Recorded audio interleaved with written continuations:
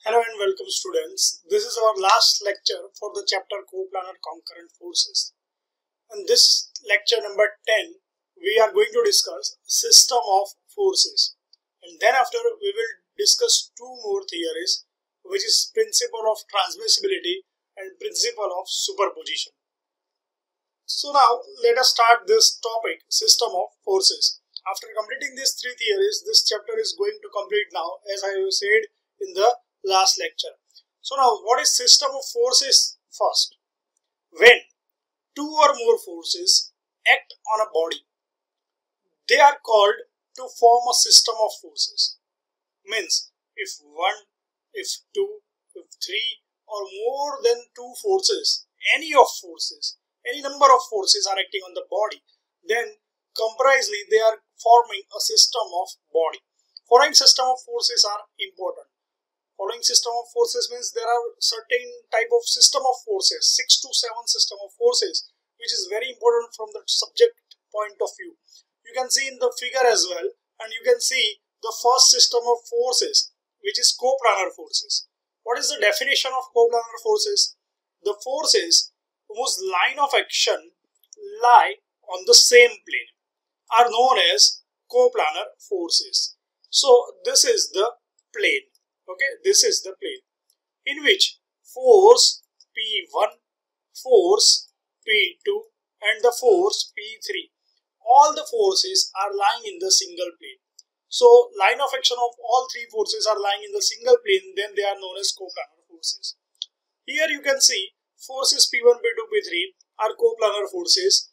Co means same and planar means along the plane. So it is final that co means same and planar means along the same plane. So this is the system of forces.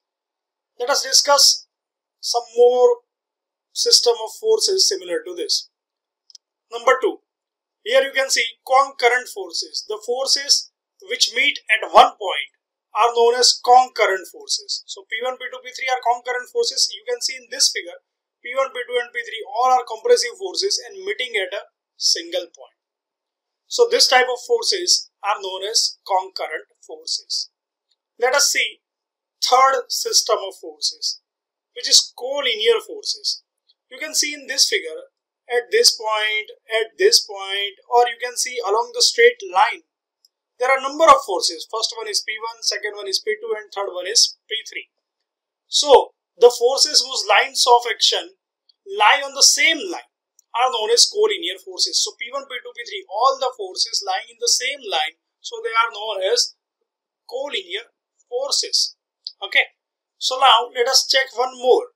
Number 4, which is coplanar concurrent forces, means combination of first and second. Here you can see this is the plane number 1, rectangular plane, in which three forces are lying, P1, P2 and P3. So they are coplanar forces first. But these three forces are also concurrent because they are intersecting at a common point. So at this point you can see that P1, P2 and P3 all are intersecting. So P1, P2, P3 are coplanar concurrent forces. So this is the system of forces. Let us see some more. Number 5. Coplanar non-concurrent forces. It means the plane will be same, but the forces are not intersecting at common point. So they are known as non-concurrent forces. You can see the definition. The forces whose lines of action lie on the same plane, but they do not meet at one point are known as coplanar non-concurrent forces. So you can see this is the rectangular plane. Okay, this is the rectangular plane having side A and B, suppose, in which at four corners four forces are acting, P1, P2, P3 and P4. So this type of forces are not intersecting at a common point. So then they are known as coplanar non-concurrent forces. So this is the system number 5. Now this is system number 6. Here you can see there is a cube, and at the corner of the cube from three different planes, three forces are coming. First one is P1, second one is P2 and third one is P3. So three forces are coming from different planes, but they are concurrent at the corner of the block. So they are known as non-coplanar concurrent forces. So the forces whose lines of action do not lie on the same plane, but they meet at one point are called non-coplanar concurrent forces. So this is very clear from the figure itself. Let us see number 7. Non-coplanar non-concurrent forces. You can see in this cube there are 3 forces, P1, P2 and P3, but they are not intersecting at any corner. They are resting in all different planes. So the forces, you can see in the definition there, the forces whose line of action do not lie on the same plane and they do not meet at one point are known as non-coplanar non-concurrent forces.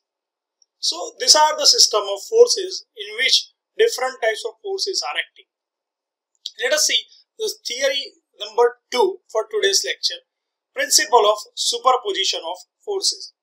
Let us first see the statement and then the statement can be understood from the figure itself. It states if two equal, opposite and collinear forces. Which type of forces? Two equal means having same value 50 Newton, 100 Newton, etc. 50, 50, 100, 100. Opposite means left and right, tensile and compressive. They are known as opposite nature of forces. And collinear means lying in the same line. Are added to or removed from the system of forces. Then there will be no change in the system and position of the body. Means this type of similar and opposite forces are added or removed from the system. Then the system is not affected with this procedure by adding or removing the forces. So this type of system is not changing. This type of principle is known as principle of superposition. So position of the body will remain as it is. Suppose you can see P1 equal to 100 Newton acting at A. You can see in this figure at point A, P1 equal to 100 Newton acting. If two equal and opposite collinear forces P2 equal to P3 equal to 150 Newton are added, you can see this is the case number 1 for the body AB. In the same body AB, you can see now the 100 Newton force will remain as it is, P1. But there are two forces, P2 equal to 150 Newton and P3 equal to 150 Newton. Both are having same value but having opposite nature, are acting like this. So these forces are known as opposite forces, but they are not affecting the system itself. So this type of principle is known as principle of superposition. Let us discuss one more theory. This is principle of superposition, which is very easy topic. Let us discuss one more theory. This is the principle of transmissibility of forces. Let us first see the statement. It states, if a force acts at any point on a rigid body, you can see this is the rigid body of block AB and the force P is acting at point A. It may also be considered to act at any other point. So it means what? This force P is acting at point A, but you can consider that it is also acting at point B also. Okay, because the direction of the force will remain same, right side. So in this case, in the case number 1, the block is going towards right direction, while in this case number 2, the body is again and again moving in the same direction. So there is no effect or no change in effect. So push type force P resulting into forward motion of the block, while in this case pull type of force P resulting into forward motion of the block. So in the first case the force is push type, in the second case the force is pull type, but they are resulting in the same motion. So point on its line of action provided the point is rigidly connected with the body. So what is the required condition? A and B, both the points or any other third point on which the forces are applicable, all the points are rigidly connected with the particular body. Now let us see some description also. According to this law, a force acting on a rigid body can be shifted along its line of action. So you can see the force P is shifted along this line at point B. Okay. A push force can be converted into pull force. So nature of the force can be changed. This principle is valid for rigid body only. By shifting the force, only the state of the body remains same, but the internal stresses are definitely changed. Internal stresses. What is internal stresses? We will discuss it into upcoming lectures. What is internal stresses and what is the strain subjected to the body. Okay, so students, now this lecture is going to close. Now 3 theories which are left in this chapter are completed right now. So our chapter coplanar concurrent forces is ending over here. Just revise this lecture again and again. Just revise lecture number 1 to 10 again and again. So this is your first chapter. This chapter is having weightage 7 to 14 marks in GTU numericals, GTU exams. Okay, so 14 marks is very much important. And I want to tell you one thing, that this chapter is also important for the one more chapter. The name of the chapter is coplanar non-concurrent forces.